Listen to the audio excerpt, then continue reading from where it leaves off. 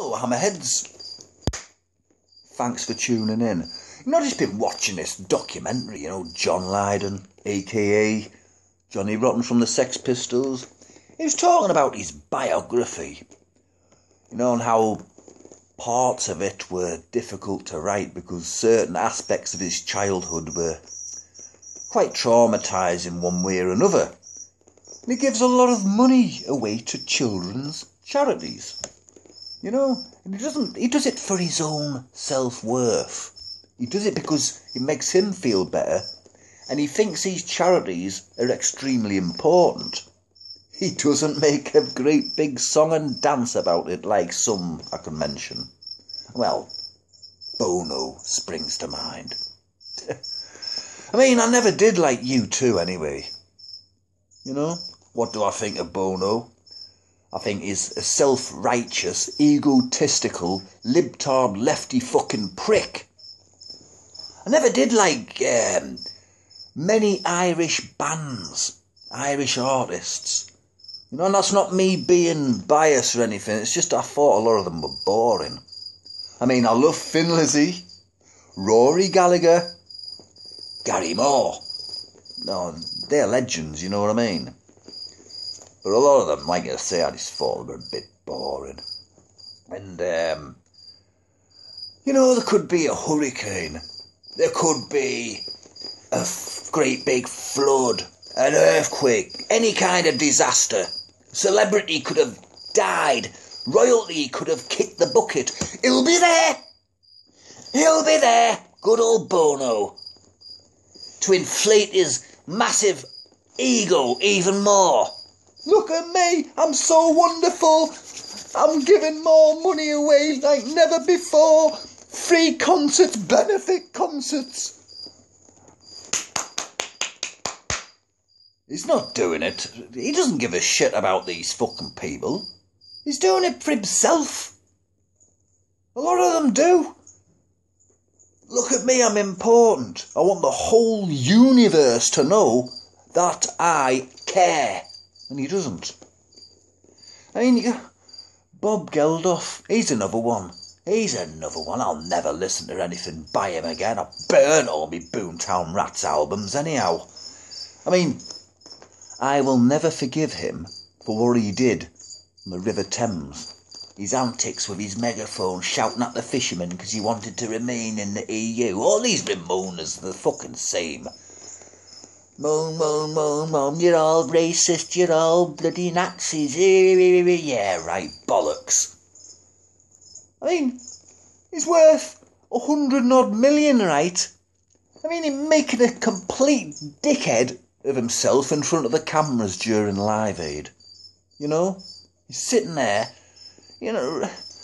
absolutely fucking loaded, and he's telling the working class public to put their hands in the pocket. Don't go down the pub. Put your hands in your pocket for Live Aid. There's starving kids over there in Africa. All right then. You offload some of your cash and help them out. Leave it to us lot instead.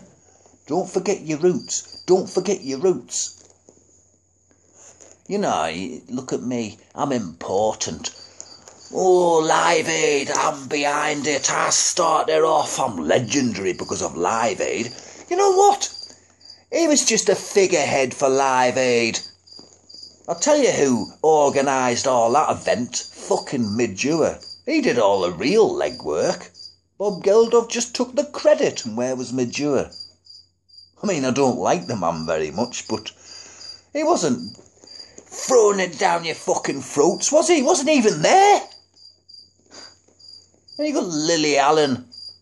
She only went to the Calais jungle to inflate her already massive ego even bigger, but it backfired. She wanted to make a name for herself. Oh, she did. She did make a name for herself, all right. A bad name for herself all over Twitter and everywhere else. Crying on national telly. Apologising on behalf of Britain for bombing the Middle East. She doesn't give a shit about them people. No way, man. No fucking way. Oh yeah, the record sales plummeted since then. They've all gone down the fucking bog. Yeah, fuck her. And you got Phil Collins. He's always there, isn't he? In the event of tragedy. But I'm not going to say too much about him because he's a fantastic drummer and a great songwriter. He's been around for a very, very long time. You know, he was on Genesis' very first album. Well, he's always been with Genesis. 1968. The credits. Drums and percussion, Philip Collins. That was on Genesis' first album, so, you know. And then he joined Brand X for a couple of albums during the late 70s. I mean, Elton John, there's another one. Elton fucking John.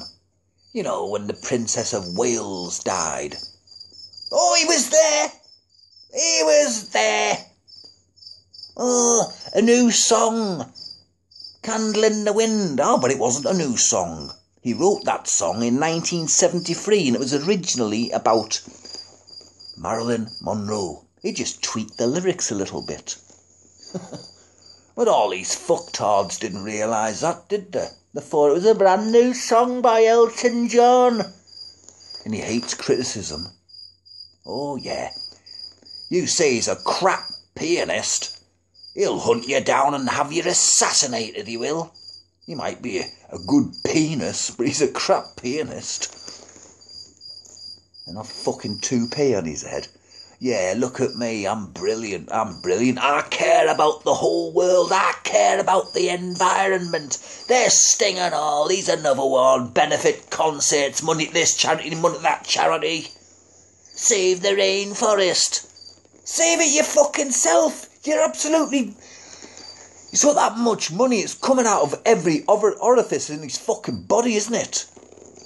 Fucking Sting. Oh yeah, and then there's Jimmy Savile. And we all know what an evil, dirty bastard he was. Yeah, he used to blackmail fucking children's hospitals. If they tried grass him up for his antics, he'll withdraw the funds. Oh, you're not getting it then. Honestly, these people really piss me off. They don't do it. They don't believe in all this crap. They don't give a fuck how shit the world ends up, as long as they're sitting happy in the ivory towers.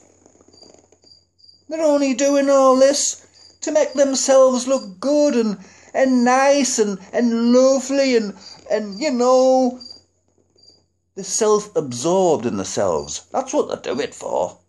They don't give a shit. They don't give a shit. People like John Lydon's got the right idea. None of these do. None of them. They should all fucking crawl back down the bastard sewer where they belong.